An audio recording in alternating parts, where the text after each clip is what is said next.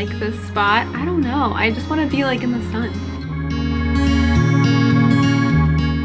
Hi, welcome to this week's video. As you can tell by the title, today I'm going to be talking about my streams of revenue. More specifically, my 13 streams of revenue. I definitely struggled trying to figure out where I wanted to film this. I knew I wanted to be like in this spot with the rainbow. Hi Luna. But with the sun setting, I don't know how distracting the lighting is going to be, so I apologize if you don't like this. It's all experimental. Anyway,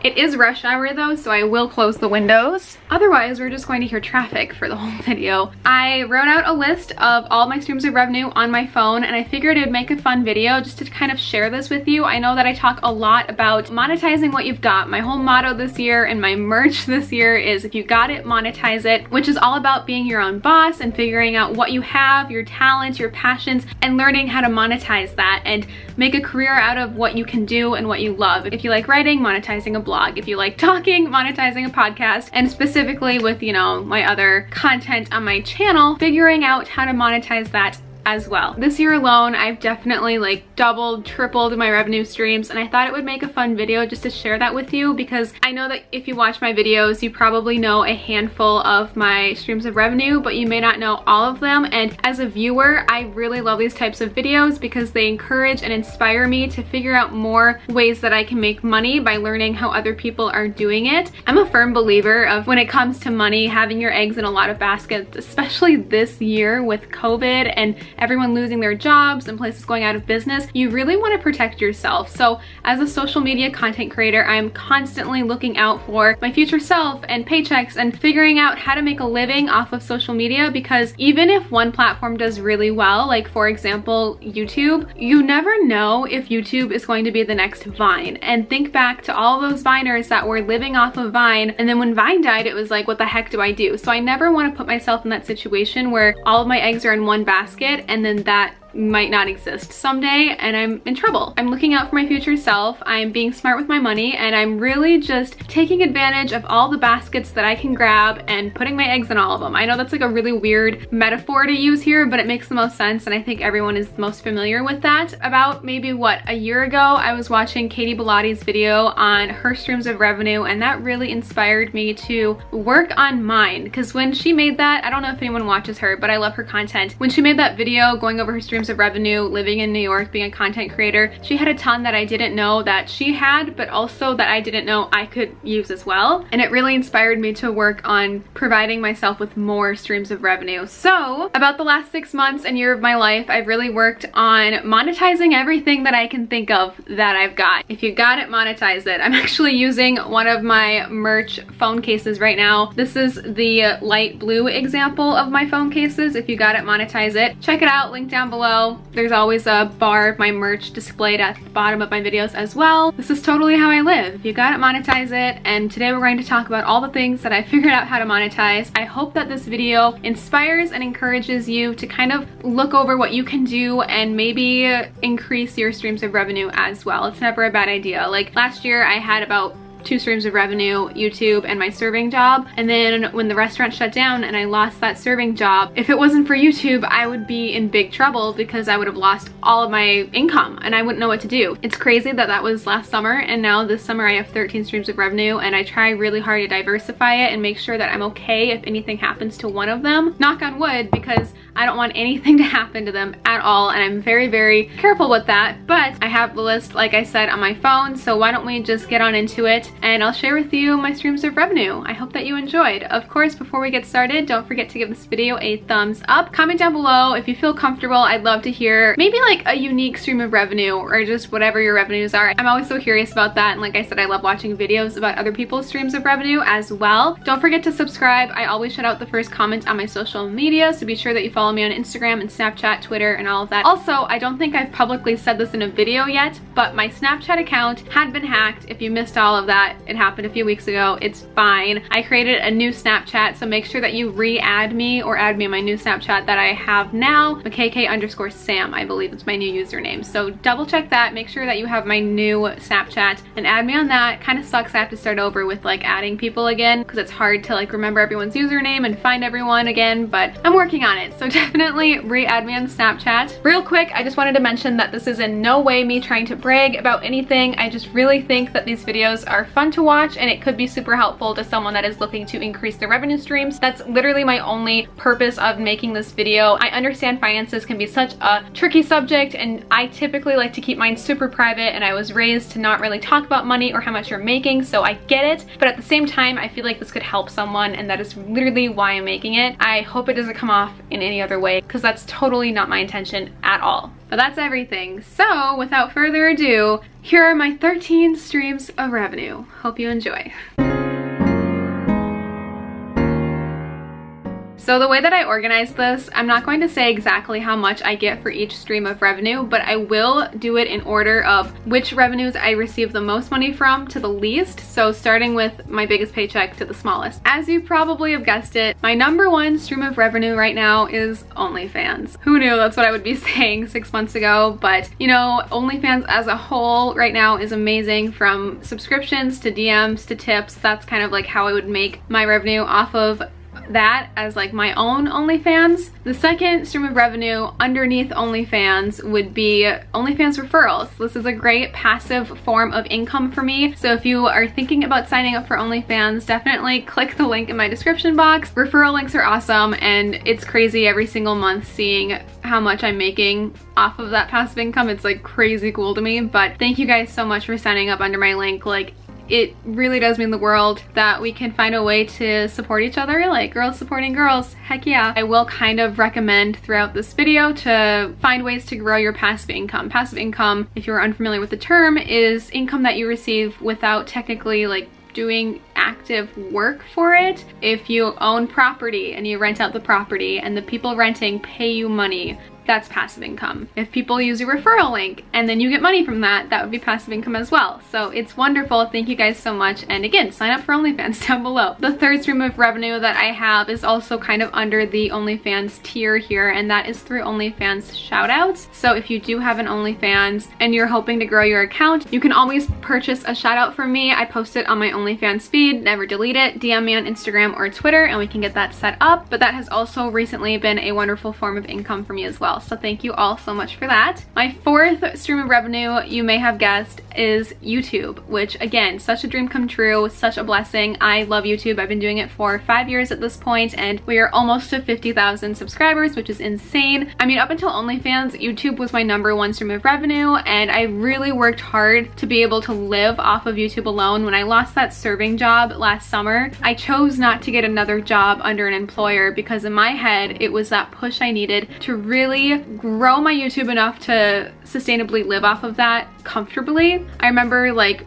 2018, I received my first YouTube check that was bigger than my normal employment check, and that was so exciting to me because it meant that I can do this. People don't really talk about how much YouTube pays you, and it used to be considered like not okay, but now I think it's okay to talk about. I also want to make a full video on like how much my most viewed videos have made off of YouTube, because I think that would be super cool to like see. I love watching videos like that of other people because it just depends so much on your CPM and your audience and ads. It's crazy how like much it varies, even if you have the same amount of views. I mean, I remember getting my first YouTube check in 2014 and it was 80 cents, and it was so exciting because even though it was less than $1, it meant a lot to me that it was like a milestone. It was my, like, something was working and I can't wait to work even harder, and it was like getting paid to do what I love. When that happens, it doesn't matter like how much you're getting paid because you're still being recognized. I don't know if that makes any sense, but yeah, it was never like, oh, I can't believe I only made 80 cents. It was always like, wow, this is so cool. I'm making money from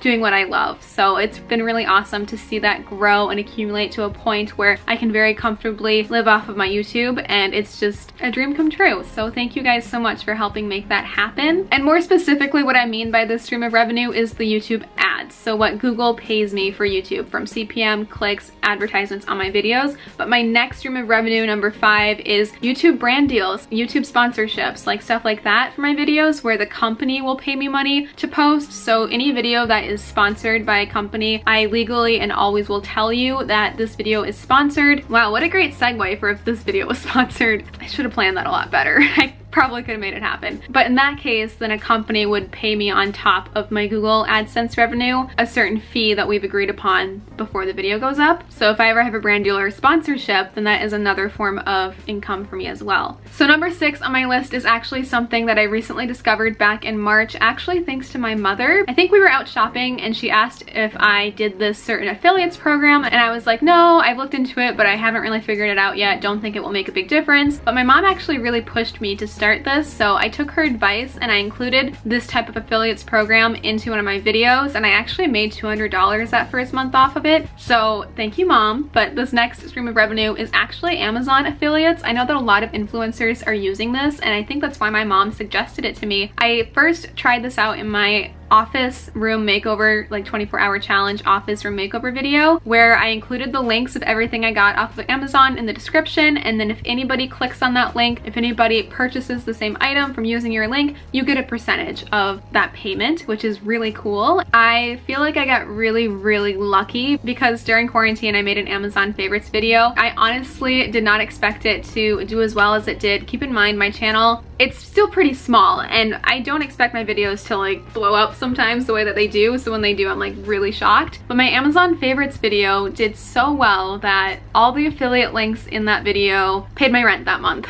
and more, which is insane. So Amazon affiliates is totally worth it, even if you're a small channel, even if you just have like a following on Instagram or something else. It doesn't hurt to use an affiliates link, because even if it seems small, more than one person might use it and it will grow over time. So it's been super awesome that since March, Amazon has been a pretty consistent stream of revenue for me as well. And in a way, I think that would be considered passive income, which is awesome. The next thing on my list, I don't think anybody really knows, but my 7th stream of revenue is actually a company that I work with underneath my mom. So it's not my mom's company, but she is considered my boss, and this is really complicated unless you know something else in my life, which I keep pretty private from the internet. I did mention it in my quarantine vlog back when that first happened in March. I mentioned how one of my siblings is like super sick, the type where we have nurses at my parents' place to help take care of them because it's really crucial. But because of that, I can be employed underneath my mother to help out, and I do work for her sometimes, but she's underneath like a different company that helps with my sister. So it's vague because I'm like leaving a lot out on the internet, but it's also a stream of revenue. I haven't really needed to use it often this year, but like when I lost my job last summer when the restaurant shut down, I started working underneath my mom like a lot more to make up for it. So it is helpful, and here and there like I'll get hours, you know, depending on what she needs me to do to help out, which is really great, and I still really appreciate that. So that is super awesome. So the next 2 things on my stream of revenue for number 8 and number 9 are my merch store. So definitely check out my merch, like I mentioned. And this is a more recent stream of revenue as well, because I didn't release merch until February of 2020, and that would be my podcast merch, Breaking Up, which also ties into like my next stream of revenue. But then I also released my OnlyFans inspired If You Got It monetized line of merch, which is where this phone case came from, and that has been doing really awesome. So thank you guys so much. Definitely check it out if you're curious. And like I mentioned, my podcast, that is my next stream of revenue. So I earn revenue off of my podcast. You have a CPM similar to how YouTube is set up. It's been really cool. I released my podcast on Valentine's Day this year because it is a dating podcast called Breaking Up with Makayla Samountry. I just realized you can kind of see my pile of clothes behind me, so oops, whatever. I meant to pick that up before I filmed, but completely forgot. Yeah, anyway, I just released my podcast in February. It's been going really great. I'm having a ton of fun. It's such a fun platform for me to just be able to spill my guts for an hour a week and not really filter or edit it and then post it. It just feels really laid back and unfiltered. So highly recommend checking out my podcast. The way I get paid to have my podcast is both by the podcast itself, because it has CPMs, cost per mile, or like listens per thousands, I guess. So I get a certain amount per 1,000 listeners, similar to how YouTube is set up with how you get a certain amount per like 1,000 views or clicks. And then I also have listener support set up too, which is kind of like a monthly subscription that you can sign up to help support my podcast. Some people have it set to like $5, some people have it set to $1, $3, $7, totally varies, but this way it helps you kind of show your support to me as like the artist on the platform. I don't know why this is in quotes. It just feels weird calling me the artist. Similar to like current radio, or I don't know if that's like a Midwest or Minnesotan thing. Public radio, I should say. It's set up in the same way where if you want to support something that kind of has like no ads, donate, but show your support the way that you can. I hope that makes sense. But yeah, so those are the two ways that I get paid through my podcast, and it's again super awesome, and I am so happy that people are supporting me for doing what I love, and it means the world that you guys like my podcast. It's such a blind platform in a way because I can't really see or engage with who is listening, but whenever I do get messages about it, it just warms my heart because it's easy to sometimes feel like you're just talking into this great abyss without realizing that there's somebody listening. So thank you so much. So the 10th thing on my list of revenue streams, I'm actually not really doing anymore since quarantine, but then also this whole year, like everything that's happened with OnlyFans and just being so much more stable, I'm not really doing this as much, but back when I needed to, I would, and that is babysitting. I love kids, I love nannying, I love babysitting. I've been doing it since basically parents would let me, like age 12, I think was the first time someone like trusted me with their kid. So I've been babysitting like more than half of my life. It's always been to me like a dream job as a teenager because I was getting paid to just do what I love. Again, hang out with kids, watch kids movies, go to the park. Like it was great. There are families that I've been watching their kids for over like 10, 12 years at this point, watching the kids go from like a crib and diapers to entering middle school or even high school. So it's been absolutely insane to see these kids grow up and feel so connected and close to these families. I just like hit a point these last few months, turning 25, becoming very financially stable, quarantine, where I realized I don't really want to anymore, and that's why I haven't really been babysitting. And obviously like 6 months ago and a year ago, I really needed the help financially, so I would say yes to every single babysitting job. But at this point, I feel like a teenager could benefit from the $15 an hour I was getting babysitting more than like I can now. So I'm kind of going through this transition of no longer accepting babysitting jobs. I think there are like 1 or 2 families that I will continue to do it for just because I'm so attached to them and their kids and I do love them. But other than that, I think I'm just going to scratch this off the list of revenue streams very soon because I'm outgrowing it, which is totally okay. So the next 2 things on my list, which is actually like crazy and so cool, is the stock market. Oh my god, the sun! I feel like there's a spotlight on me. The stock market.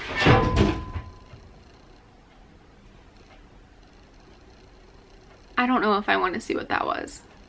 I really don't. I'm not gonna do it. Like I said, the stock market, more specifically dividends and interest. So if you are unfamiliar with how stocks work, some of the stocks that you buy in the stock market come with dividends, which means that they will pay you a % every single month, quarter, or yearly. It just kind of depends on the certain share that you bought in that company. But this is another great form of passive income. So right now I have an individual account as well as a Roth IRA account for my retirement because I'm self-employed. I have to have like my own versus like a 401k, which is like completely fine. The best thing that we have right now, especially like me being as young as I am, is time. So I wanted to start investing as soon as I could because I do have a lot of years ahead of me, fingers crossed, that I can really multiply my money through compound interest. I'm going to actually make a full video on investing, so definitely subscribe because that one will be up next. What's really awesome about some stocks is that depending on what you buy, some companies will give you a percentage back that you can either put back into the shares, which essentially becomes compound interest, you know, money making money. Over time, it will become like this infinite link of just money becoming money because they're giving you money that you're giving back to make more money, and then your interest gets bigger. Kind of complicated, but really simple when you break it down. An example of this would be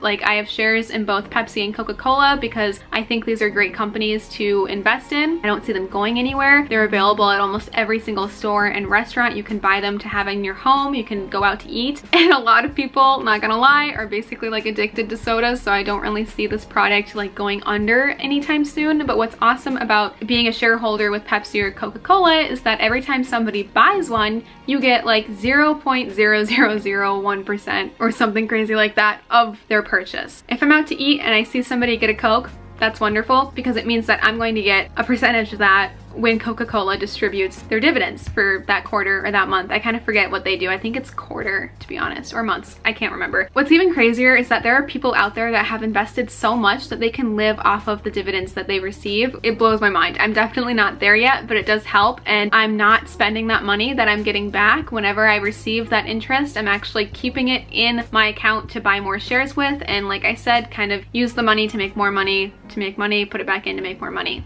It's a cool cycle. But yeah, I'll definitely have a full video all about that because I know that I've received a few questions about investing, and I know that I definitely had a ton before I started, so be on the lookout for that. But if you do want to sign up for Robinhood, I will leave that in the description bar down below. If you sign up, you and I both get a free stock. You don't have to buy anything. You just have to set up your account, connect your bank account and all of that, and then you and I will both receive a free stock that you could either keep and grow that interest or sell and use that money to buy a new stock. Pretty cool. But I'll leave that down below if you are curious and want to get that journey started. So I have my dividends as passive income listed for 2 streams of revenue because I have an individual account like I've mentioned with Robinhood, and then I also have my Roth IRA, which is my retirement account with an actual bank. I receive dividends for both of these. So the last thing on my list of revenue streams is also something that I actually haven't done in about 6 months, and that's why it's at the bottom of this list. I think it will always be an option, but I really don't feel the need to anymore, and that is door dashing. So if you've been on this channel a while, you may remember that last summer I did a I tried door dashing for a week and this is how much money I've made type of video, and I've made, I think it was like $580 that week, which is pretty good for 1 week of door dashing. When you think about it, that's like $2,000 a month off of DoorDash. Last summer when I lost my serving job and I was really struggling to make money, I was trying to think of all these different ways that I could start to make money, and DoorDash was one of those things that really helped. It's actually really awesome because you can come up with your own hours and just do it whenever you feel like it. You can stop at any time. You don't have to go to work for like a certain set amount of time. You could literally just like DoorDash 1 or 2 orders and then be done if you wanted to be. It was really great money. Sometimes it averaged to be about $20 an hour, which is awesome. When you write this off for taxes, you can always write off the miles that you drove, the gas that you spent, and all of that, which can help a ton so that you don't end up paying more taxes when you file. Yeah, like I said, I just really haven't felt the need to have to do that, but I know it's always an option, which is why it's at the bottom of my list. It's not like an active stream of revenue right now, but it is something that I would consider to be a revenue stream for myself. But yeah, that's everything I had on my list of revenue streams. I hope that you enjoyed. I hope this was kind of like fun to get a glimpse into. I know that I've gotten a lot more interested in financial content on the internet this year, specifically with just everything that's been going on in the world. You never know what could happen. You never know how financially secure you could be if you lose your job, if we go into quarantine. Like, it's crazy what a pandemic can like open your eyes to. All that talking for the last half hour made me so thirsty. Check out my water bottle. I'm supposed to drink this whole thing in a day, and it's like 4 p.m. and I'm only up here. I can usually do it because I go to bed so late. I'm gonna link this down below if you want my water bottle. I love it so much. It's a gallon of water. It helps me hydrate throughout the day. Definitely go check it out. Link down below. Amazon affiliate link. No shame. Thank you so much for watching. I really hope you enjoyed. Definitely stay tuned for next week's video. It's gonna be a vlog, so it's gonna be like a ton of content, but I will go deeper into investments and talk more about that for beginners, my tips and tricks, and everything you really need to know about investing. Don't forget to check out my merch as well, but I hope you have a wonderful rest of your day. I'll see you guys next week with my new video. Bye! I was so hurt and upset that I never gave him another chance.